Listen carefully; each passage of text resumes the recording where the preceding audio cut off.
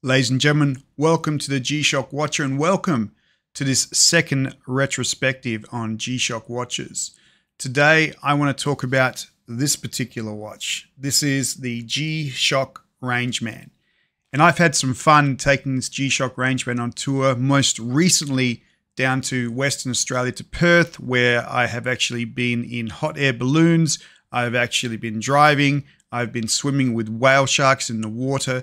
I've really been able to put this watch through its paces. And somebody asked me at some point, and that's why I was looking at this watch, could you look at doing a retrospective on the Rangeman and its background? And I thought, hey, why not? It's a great story. People love the G-Shock Rangeman. They love it for its ruggedness, its extreme designs, its varied designs that have come on the market. There's a huge number of collaborations and special editions, and it's had a very interesting evolution. It's kind of gone through 3 generations overall. The generation 1, which is what I'm sporting here. The second generation, which was probably more integrated with GPS coordinates, and the current generation of Rangeman that we see today. So in this retrospective, we're going to look at the G-Shock Rangeman.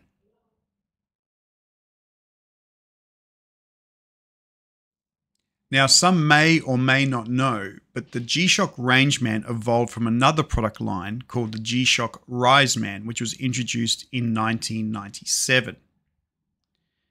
This model of watch was called the DW9100BJ and it had a very unique design.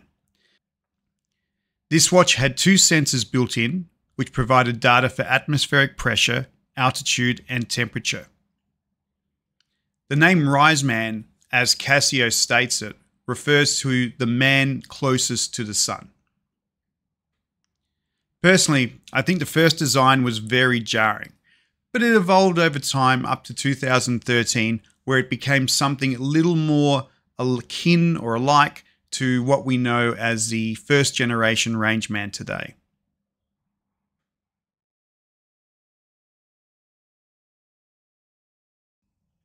Now, Casio released the first Rangeman in October 2013, and its model number was the GW9400-1. And when they launched this watch, it was very specifically targeting an extreme audience of users. As such, the marketing states it is worn by rangers providing disaster relief and mountain rescue services while working in extreme conditions from wading through swamps to scaling steep mountains. Those are some pretty extreme conditions. Now, aligned to that target audience and role, this was the first watch that incorporated a triple sensor, which included a compass, a barometer for pressure and altitude, and a temperature sensor. Now, I had thought the Mudmaster range would have been the first to include this sensor array. However, they did not receive the triple sensor until the release of the GWG 1000-1A in August 2015. Now, that's a full year and a bit after the release of the Rangeman. Now, in addition to the triple sensor, it also included other outdoor features, such as the ability to get the sunrise and sunset data for the home city you're in. And this data is preloaded into the watch and is captured for every longitude and latitude coordinates until approximately 2099. Which I am sure I am not going to be around to be able to validate. So I'm going to take Casio at their word. Now, coming back to the basics, the watch itself is in a resin band and it weighs in around about 93 grams, with dimensions close to equal in height and width of around 55 millimeters, with a thickness of 18.2 millimeters. The watch also sports the features we love, including tough solar and multi-band 6, with mud resistance and water resistance down to 200 meters. And on the topic of resistance, this watch really is built for the harsh conditions, with a temperature range down to -10 degrees Celsius and a measuring range from -700 meters to 10,000 meters in altitude. And for all of those features that I'll probably never, ever use, the G-Shock Rangeman was certainly no slouch in the looks department either. The first release of the G-Shock Rangeman on the Shockbase website showcases 32 variations of this release, Some of them are going to be obviously releases for Western markets, and some are going to be for the Japanese markets. But have a listen to some of these variations you'll actually see. Most of these watches will sport the crazy bobcat on the backplate. However, they do include variations that mix up the different colors and have different backplates. So as a few examples, there are some national services collaborations for these Rangemans. There's a camo green unit in conjunction with the Portuguese Protection Force unit from their Air Force, which sported a unique band holder with the logo of Ares, the god of war. There's an orange watch in conjunction with the Kobe City Fire Bureau with their logo on the backplate. An Emergency Fire Response Team edition with 3 agencies represented in Japan on the backplate. A Hong Kong Fire Services Department with a customized backplate with the logo. Personally, this one is one of my favorites. And a Pompiers de Paris edition, which is obviously for the Paris Fire Brigade. So there's some awesome collaborations here with a whole lot of the rescue services of many countries around the world. But in addition, there's also one last collaboration with Burton, a snowboard manufacturer, and they have a almost stormtrooper-esque looking watch with the Burton logo on the backplate as well. Now, in addition to the collaborations, there's also some very special editions as well. These will actually include a 30th anniversary Lightning Yellow, a Men in Sunrise Purple. There are multiple Master of G-Men in camouflage watches. There's one for desert. There is one for dark green camo. There's a blackout, which is pretty much about as black as you can go. Everything is black, black, black in this particular watch, hence the blackout phrase. There's the yellow accents. Now, this is the watch I actually own, the yellow accents Rangeman. And what's hilarious about this is my wife believes it's the perfect watch to go with the uniform for Scoot Airways, which we took recently down to Perth. And you can see that in the picture here. And then finally, there are a few Love the Sea and Earth collaborations.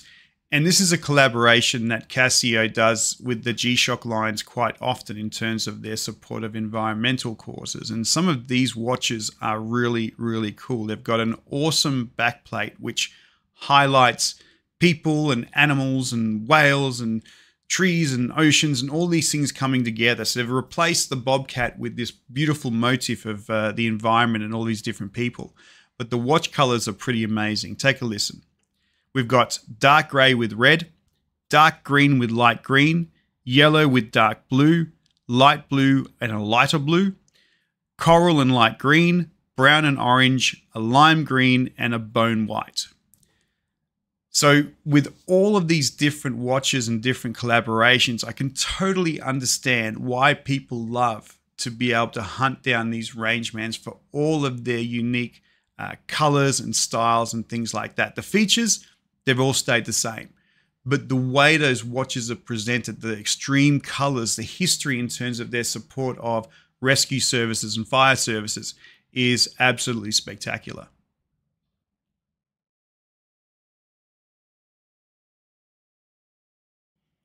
Now, the second generation of Rangeman, the GPRB 1000, was then released a little over 4 years later in April 2018 and really stepped up the features and the technology.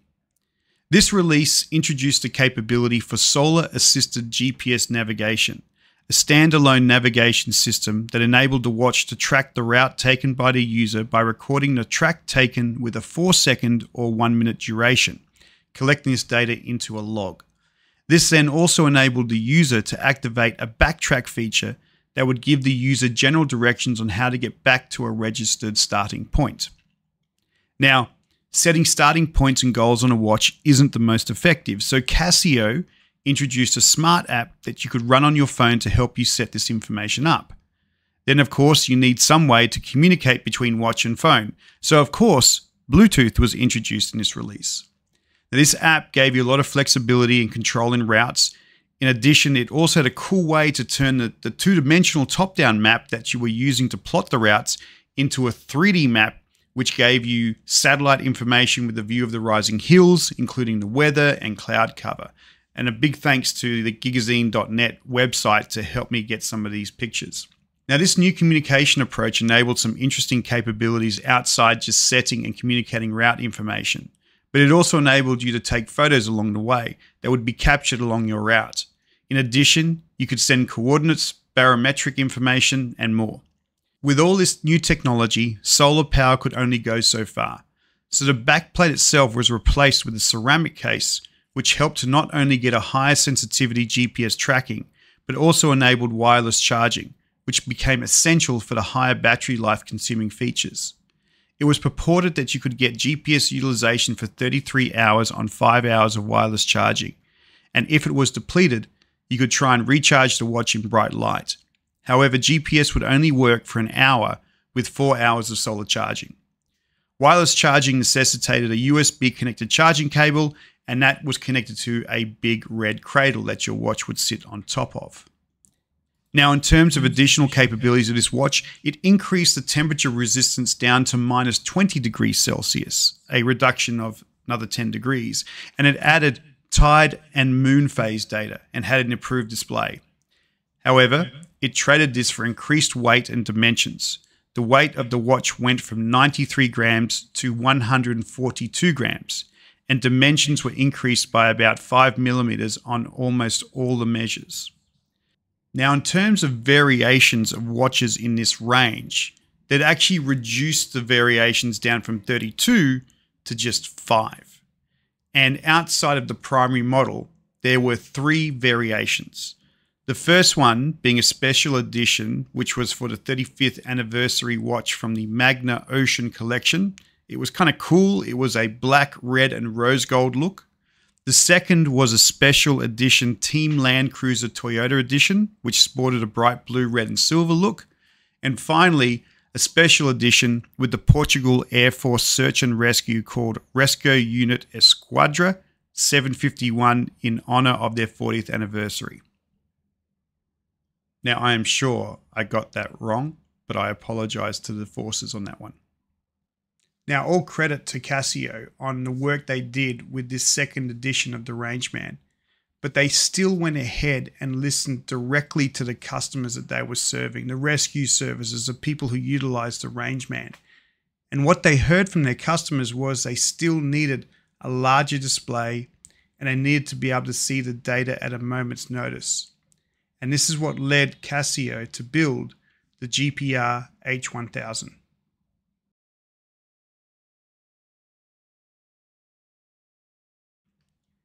The GPR H1000 is the current model Rangeman we see today. And in terms of models, Casio has shrunk the selection down even more to just 2. A dark green edition and a very striking yellow edition. And while we only have 2, there's plenty more time for more collaborations and special editions come out. In fact, this watch only came out at the beginning of the year. So with a couple more iterations, I'm sure we'll see collaborations with different services and special editions coming out. Casio calls this new model of Rangeman the completion of the transition to a new generation of Master of G Land series of watches, both in terms of exterior looks and features. This version of the watch incorporated a larger display screen and an improved memory in pixel, or MIP, LCD that delivers high visibility even in direct sunlight. Now, what is impressive about this release is that even while incorporating new features and a bigger display, the watch itself is 1 gram lighter than the first edition Rangeman at 92 grams versus 93 grams. It is also narrower than the second edition Rangeman at 53.2 millimeters versus 57.7 millimeters. The only place it exceeds its predecessor is in height by 0.3 millimeters and in depth by 0.1 millimeters.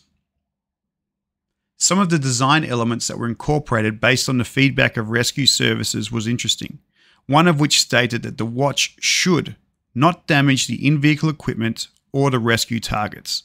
So to address that, they incorporated urethane outer bezel covers on the watch and a forged and molded mud resist button guard at the 9 o'clock while a metal guard sits on the 3 o'clock. All of this to protect against mud-soaked environments or pounding ocean waves. This release also introduces heart rate monitors and step trackers, so that meant the incorporation of more sensors into the watch. And anyone with a watch that measures things like heart rate knows that you need a light sensor that is right up close to your skin. So this meant the Bobcat logo had to be moved from the backplate to a position where the watch case and band meet.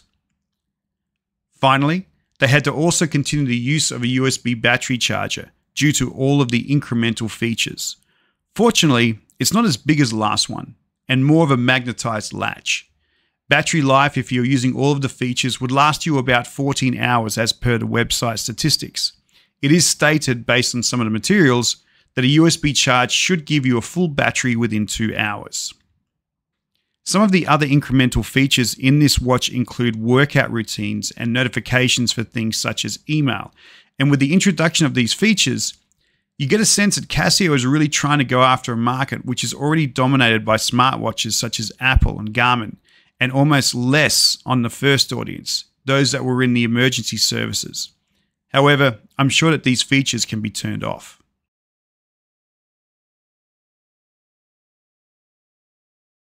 So wrapping it up, the Rangeman is definitely not my first G-Shock watch. In fact, it's definitely not going to be my last G-Shock watch either, unless the wife finds out about me buying too many G-Shock watches. But I kind of feel with the Rangeman line, has G-Shock, or Casio for that matter, lost its way? It has started to incorporate a lot more of the features that high technology companies are starting to come out with. You've got higher resolution displays, and Apple Watch is working on those things. We've got technologies in terms of battery life, which Oppo Watch X has actually brought in by having 2 processors on the watch itself to be able to handle different tasks and extend battery life. But all of these sorts of features, all the things that are coming into the Rangeman series, the ability to get email notifications, to be able to go ahead and track your fitness level, are these necessarily the features, the core features that these sorts of rescue services are looking for? What is it that Rangeman can do? Should the Rangeman line go back to focusing on those niche features for those sorts of rescue services? And if they do, does that mean that their target market becomes a lot smaller and they're going to have to give up on their market goals for penetration? Casio is not a small company.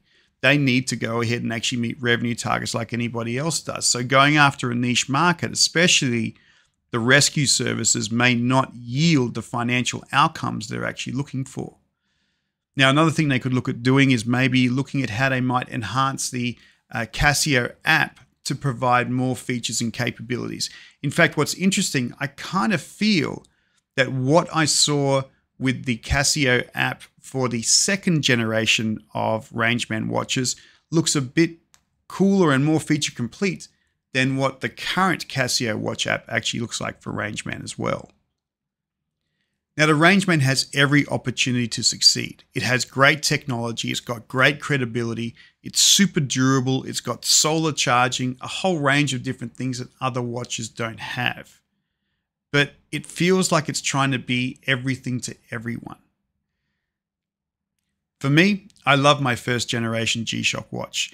And after doing this retrospective and looking at all the different G-Shocks, well, at least Rangemans that are out there, I kind of want to hunt down more. I'd love to be able to grab that Hong Kong Fire Services watch, that triple emergency services watch from Japan. There's some incredible heritage and history of what these watches actually offered. And I kind of hope that G-Shock and Casio go back to that sort of heritage about really building watches that are targeted towards those rescue services. But hey, I'm not an expert. I'm just somebody who loves G-Shock watches. So I hope you've enjoyed this retrospective on the Rangeman. You've learned a little bit about the history from the Riseman to the 3 different editions or releases of Rangeman, and I hope you get the opportunity to try one out as well.